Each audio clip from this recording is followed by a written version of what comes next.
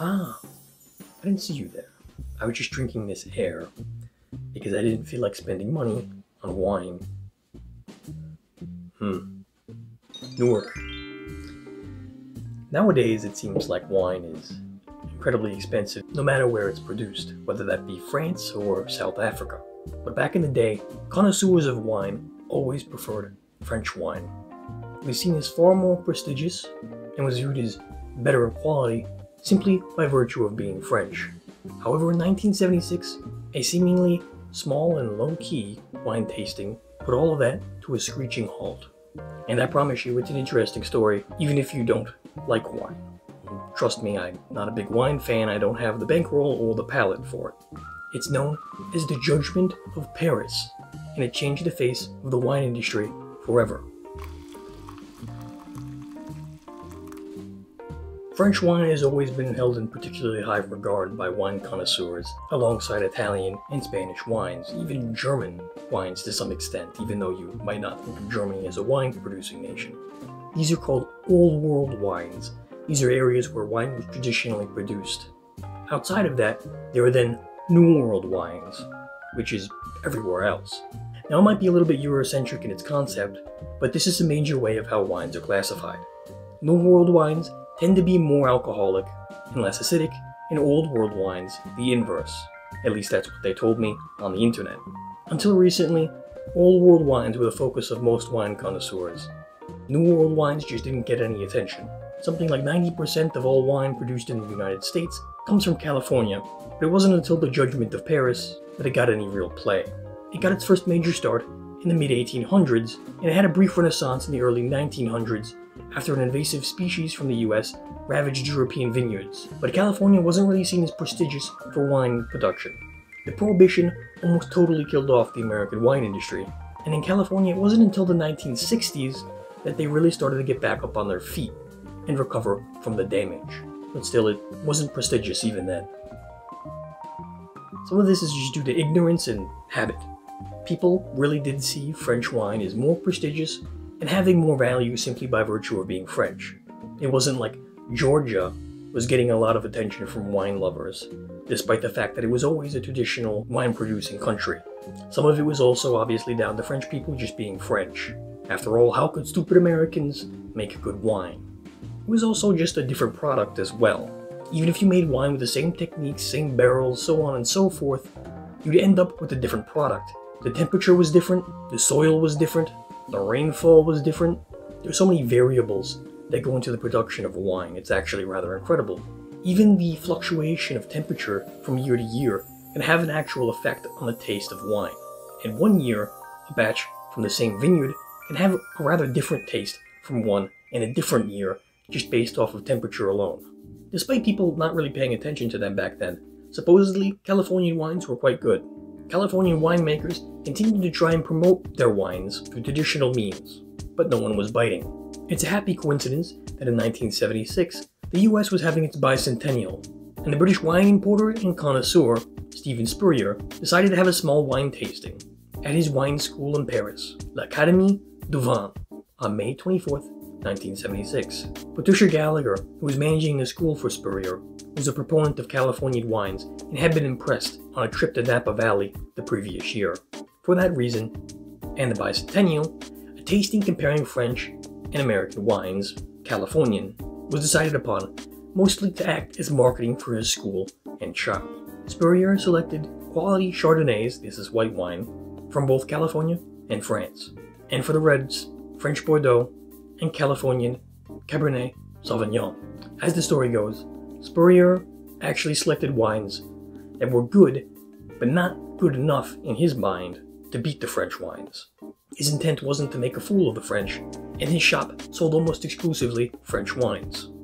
These California wineries were small, boutique operations that had only been open for a few years at most. The French operations, on the other hand, were the giants of wine, beloved for generations and regarded as premier cru and grand cru, marking them as a class above all other wines.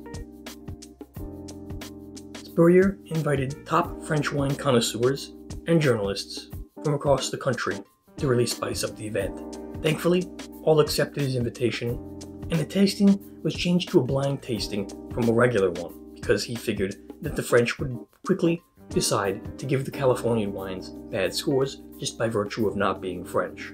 Also among those in attendance was Time magazine's George M. Tabor, who later wrote a book about the event. Also, Spurrier's wife Bella, who took photos. In truth, it was a rather small affair, and out of all the reporters they asked to attend, both French and English speaking, only Tabor showed up. No one thought that it would even become a story, given that the French wines seemed poised to win just out of the gate.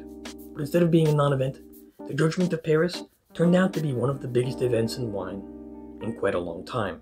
The tasting took place at the nondescript Intercontinental Hotel in Paris at 3 o'clock in the afternoon. They had 3 hours before they had to leave. The venue after that was going to be used for a wedding starting at 6. There were 9 French judges presented with a series of wines, first white and then red, and they were asked to rate each wine out of 20. Now some sources say that they had to choose based on 4 categories: color, nose, mouth, and balance. Others simply state that they could choose general scores that didn't have particular categories. They determined the tasting order of the wines by picking them out of a hat. Then they started with the white wines. The judges were stressed out and started to talk amongst themselves. A rarity for blind tastings, I'm told. They didn't have to identify the wines, mind you, just rate them.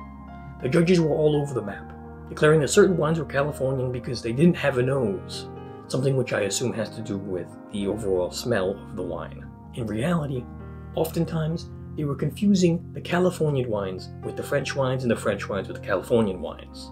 Spurrier called for a break after the judges finished the whites and began to tally the scores. Given how much time it took for them to judge the Chardonnays, Spurrier decided to announce the results then, rather than at the end of the event. The American Chateau Montelena walked away in first, and Chalon Vineyard came in a close third. All of the judges had rated at least one American Chardonnay higher than any French. Now obviously these results really freaked out the judges. They wanted the French wines to win very badly, but they didn't have the ability to recognize them, and they simply went off of taste or misconception, leading the Americans to snag a victory. It seems that the Californian wines masked themselves quite well. Part of this was because at the time, I'm told, the Californian winemakers used French wines as a benchmark. So in a sense, in 1976, Californian winemakers were making better French wine than the French. When they moved on to red wines, things were a little bit different. The judges were more aware of the producers and which wine was which. As a result, the results were a little bit tighter, but all the same. The Californian Stag's Leap wine cellars came out on top. In response, some of the judges were complimentary towards the Californian wines. Some were sad that France lost, and others were enraged. Odette Kahn, editor of La Revue des Vins de France, immediately demanded her scorecards back. Others declared that Spurrier had fudged the results in favor of the Americans. In the end, none of the judges left happy, and some, even as late as 2005, have refused to speak on the event. Via the original Time article by Tabor, the news started to spread, and the French went into damage control mode. All sorts of accusations were levied at Spurrier and the tasting. Some people claim that the distance between Burgundy and Paris could have caused something to happen to the French wines, which is funny when you remember that the Californian wines came from California. There were also accusations that Spurrier somehow rigged the competition, which once again, really bizarre choice for him to make, given that he almost exclusively sold French wines. There's also been much made about his method of calculating the scores, simply using the mean of all the judges' scores, rather than something statistically fancy. But the French press largely tried to ignore the event, and then eventually attempted to dismiss it as a non-event. Le Figaro and Le Monde both published articles describing the results as laughable and unimportant. This tasting was redone several times over the years.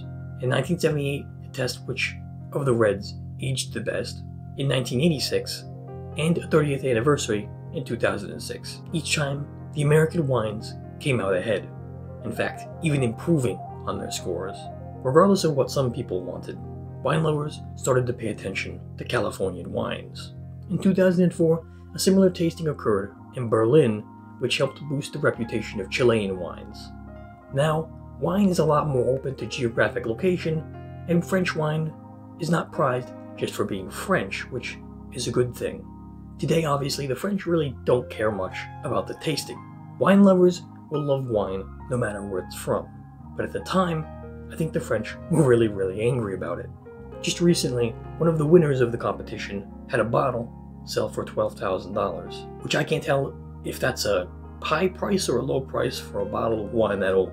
Regardless, the wine industry was changed, probably forever. If you liked the video, please subscribe and press the bell icon. Also, consider pressing the like button or leaving a comment if you have something you wish to add. My next video will be returning to the Ukrainian history series. I just thought that this would be a nice interlude because I, and probably you too, are starting to get a little bit Ukrained out. It's a little bit too much of an interesting story, perhaps. Also, this is a bathrobe. It's not a smoking jacket or anything like fancy like that.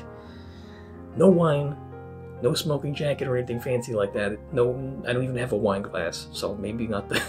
Yeah, maybe I need to increase the budget for these videos, or maybe not. Anyway, check out this video. It's pretty good. Thank you.